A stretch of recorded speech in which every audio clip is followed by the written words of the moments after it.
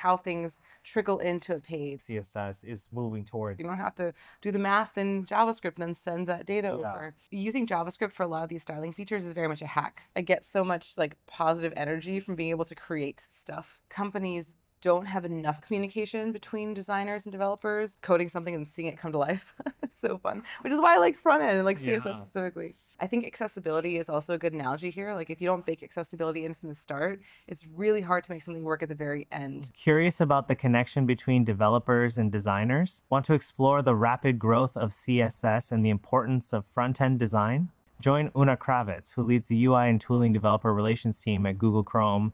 As a member of the CSS Working Group, Una helps shape the future of web standards, focusing on making CSS, HTML, and DevTools better for developers everywhere. And I'm Shashi Low, Senior UX Engineer at Microsoft, here to help developers break into tech. Let's jump into the conversation. Thank you for joining us. I'm Shashi Low, and this is Una Kravets, and we're here to kind of just discuss about her journey and talk about C3 Fest. So Una, I want to start off with just asking you about your journey as a DevRel at Google. Like, how did you start and what have you enjoyed so far? It's a long journey. That's a funny question. I guess I've always really been into the intersection of design and development. So when I went into college, I decided to do a double major with computer science and graphic design, which was just the best mix that I could have possibly done at the time. I started out my career really being involved in the developer community. That's where I learned a lot about front-end development. That's where I first heard the term front-end development that combined all of my interests. And then I started working as a front-end developer, really in the design space, like front of the front end. And throughout my career, I've been a UX developer, a UX engineer, front-end developer job title, director of product design was my last job title. And all throughout that time, I was experimenting with like weird things you can do in the browser with CSS, writing blog posts about them, giving talks on the matter, really like spending my free time, my weekends doing that. And then eventually somebody from Google reached out and asked about this, there was a job opening for design relations and material design. And that was really interesting to me because it was sort of like turning my hobby, the thing that I like to do, into my day job. And I joined the Google team. Eventually moved over to the Chrome team working on web platform, and that was now 5 years ago. I've been working as a developer relations engineer at Google. That's awesome. Now, I know myself too, like I found myself in that crossroads of designing websites and doing development, and that front-end development role didn't come to fruition for a while. It was like web designer, web developer. How did you find yourself like moving towards more coding opposed to going down the design path? I think that I've always been really interested in the logical aspect of it. Like I loved computer science. I really loved like discrete structures, and I would run the review sessions for my class. Like I enjoy that aspect of it. I also really love design. It's hard to sort of pick one or the other, but I feel like with front end, you can be in the space where you have the power to build things while also thinking about the aesthetic, qualities, the user, how someone uses something. It feels like you're just creating, like being a creator. And that's what drew me to it. And I definitely do more code than design now. But I think that's just a product of the ecosystem. If you don't design for a while, you like lose touch a little bit there. I guess the same with code. But I really just find so much interest. I get so much like positive energy from being able to create stuff. So like coding something and seeing it come to life. It's so fun, which is why I like front end and like CSS specifically.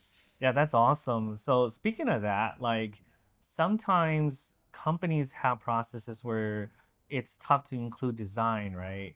And so you have this like barrier between design and development. How important is it to like include both of them, right, along the feature process from the beginning to the end? I think it's really important. I feel that most companies don't have enough communication between designers and developers. And, we talk about this like waterfall process that ends up happening, which sucks because if you're not a part of the process from the beginning, you can really miss things. I think accessibility is also a good analogy here. Like if you don't bake accessibility in from the start, it's really hard to make something work at the very end. So I do think it's a problem that a lot of teams kind of have. Your design silo working in Figma and Photoshop, maybe like whatever tool you're using, Sketch. and then your developers take that and ingest it and just make something. It doesn't work in a responsive context. It doesn't work when you're trying to figure out the best way to go from the first screen to the second screen, what happens in between. It doesn't work when CSS and UI is so far advanced from design tooling. Designers need to know what's possible out there also with typography and color interactions and responsive design. There's not a great solution right now, but having both in the room helps to exchange ideas. It helps to introduce new concepts. It helps to upskill developers in the design space, like how to think about layout, typography, and white space. It helps designers know what's possible out there in terms of what's possible to code. So I think it's really important to bring these folks together more frequently and earlier. Yeah, you speak like it's your liaison between both of them, right? You're able to speak to design and speak design talk, and then from the flip side, you're able to understand the code and translate that to the developers because that communication itself is quite important. Otherwise, there's a lot of things that are lost in translation, right?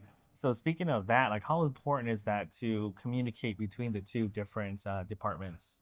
It's really important. We talk about full stack developers, right? Where Yeah. you're connecting the front end to the back end and you're doing the whole part of the process. I feel the same thing with front end and design.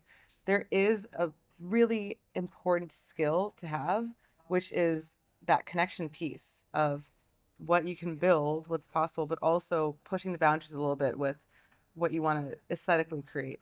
Or not even just aesthetics, but user experience and accessibility. Like those are all really critical aspects of any user interface. And the user interface is what differentiates your product. Like in this world now of AI, what's the thing that makes these companies different? If it's the same underlying value proposition, is how easy it is to use your product, how enjoyable it is to use it, how much it works in the user flow, things like that. Awesome. Now, you're a CSS enthusiast. I love your talks and everything you do with CSS. What are some features of CSS that are currently there or upcoming that you're looking forward to? Oh, there's a lot. So anchor positioning is one that I'm really holding close to my heart. It's a feature that essentially lets you tether two elements together to create unique interfaces without having to require third-party dependencies. So, for example, you can create tree views, you can create dialogues that connect to buttons, you can create tooltips, submenus like navigation menus, things like that. And then update those positions without any added scripting. You don't have to do resize observers, element observers, intersection observers, those sorts of things, all built into the browser. So that's a feature that I think is super powerful. I'm excited to see land. I'm also looking forward to scroll-driven animations working across more browsers because that really brings a lot of fun, just touches to web experiences, like small things, even just how things trickle into a page without having to rely on additional scripting.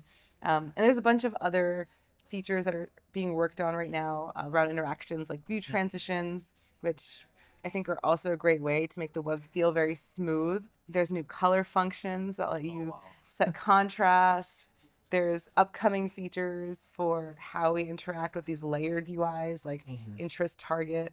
So yeah, if you ask me this question, I can just keep going. Well, speaking of that, like nowadays, JavaScript is so prominent, right? But CSS is making its way to eliminate some of that a dependency of JavaScript. Do you foresee that in the coming future that CSS is going to become more of a powerful tool so that you can have better performance, less JavaScript, easier to maintain, and all of that? Because right now, to do certain things, you need JavaScript to kind of detect things and work its way around to make sure that it does work with multiple browsers, devices, and all that stuff. I see CSS and HTML becoming a lot more powerful.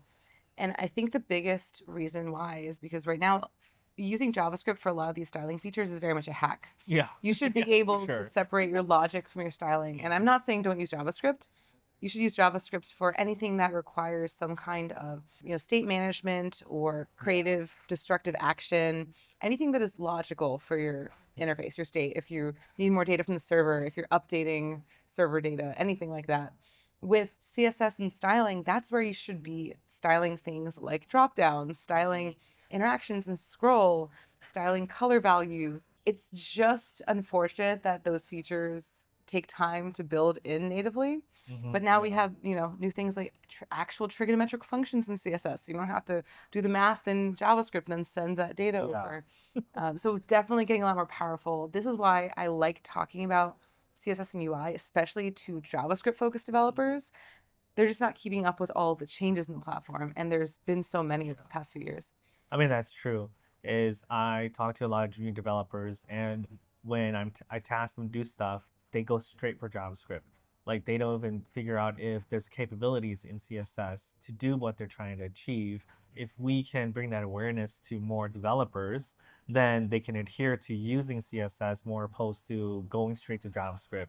And I think that is something that I love what, you CSS enthusiasts are doing. I'm one myself, but I'm not like out there doing it. Yeah. But it really helps because like I always tell other individuals that on a day-to-day, I don't have the opportunity to work on these brand new CSS features, whereas you guys can do that. And it's like amazing to see because then I could take those examples and bring it back to business and my managers to be like, hey, look at all those things we can do. And they always speak about performance and maintainability.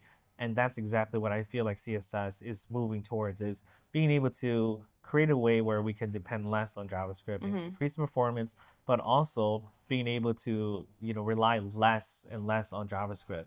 Yeah, and it's fewer hacks. Yeah, oh yeah, exactly. Yep. So I wanted to move on to talk about C3 Fest. It's geared towards code, career, and creativity. From what you've seen so far and all of that, how do you feel like it's going to be different from all the other tech conferences? I like that it's not focused just on like one developer community. It really tries to bring in a variety of different types of people that work in the tech space. So that includes, designers more, but also people who focus on like career development specifically. That was interesting. I talked to somebody whose job it was to help with influence. You don't normally see at a developer conference. So I feel like that's something that we are missing in the space a little bit. Like when you have a React conference, you kind of know what to expect. With C3, it seems like there's a lot more variety in what you're kind of exposed to, which is great. I saw one of your Twitter videos of you like showcasing all your tech badges. And so you're definitely a person to speak about the variety of these conferences and whatnot. What do you hope to see from this conference? I know this is the first year that C3, the festival, was created, but what do you hope to see from the future of C3? Well, it was actually really cool seeing the first talk, which was from the creator of Doom and many other games. It was cool to like kind of see the process and his thoughts about AI and like where that has a place or doesn't. Mostly he was talking about how it doesn't really have a place. Yeah. So I hope to just kind of see more of that like behind the scenes. I hope to see more of people talking about the intersection of design and code. I hope to bring these people together. Like you asked about like bridging the gap between design and development. I think that there's still a lot of work to be done there. A lot of work to be done in the design tool space, in the dev tool space, in the communications and user space. I hope that events like this can help move the needle on that a little bit. Awesome. Any advice or encouragement to those that are learning right now? I know CSS is ever growing and more things are coming, or new features coming and whatnot. Staying up with trends in technology is very difficult, right? It changes tomorrow. There's something new coming out. Yeah. I guess the advice I like to give to people who are entering this space is to start a blog, to start your own place in the internet. It's a place to be expressive, to create whatever you want because you fully own that content, to sort of track, you talked about things are changing, the trends are changing, to track what's happening as it's happening, to have an excuse to experiment with it and then post it somewhere, to start having a voice in the community. I think that that's a way to start to integrate more and be less of an observer and more of an active participant in this space. Cool. Well, thank you, Una. Thank you for this interview. It was fantastic. And I hope to see more Thank you. speaking engagements and all of that as well. Thank you. This is great.